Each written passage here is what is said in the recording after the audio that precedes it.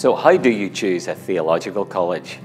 Well, obviously I'm biased, so part of me wants to say you just make it simple and choose QTC.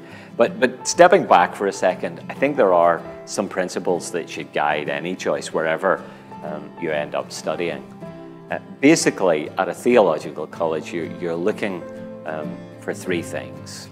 First, you want your convictions to be strengthened. You want to lay a solid foundation for the rest of your life in ministry.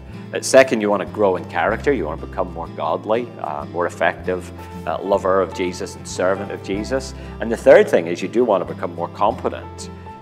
Most of us go to Bible college to be equipped for some ministry, and we want to see that happen during our time at college.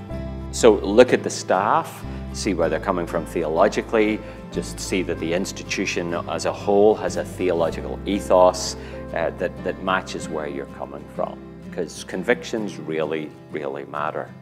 The second thing, obviously, is character.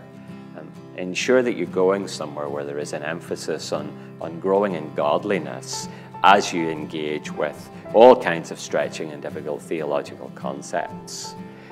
But also don't forget competency. I would look at the institution, look at the faculty and see, are there people there who'll be teaching you who are experienced in ministry, who clearly have a heart for the gospel, who, yes, have the academic goods, but aren't simply academics, but are people who are passionate about the local church, about seeing churches planted, about evangelism happen, about the gospel going to the four corners of the earth.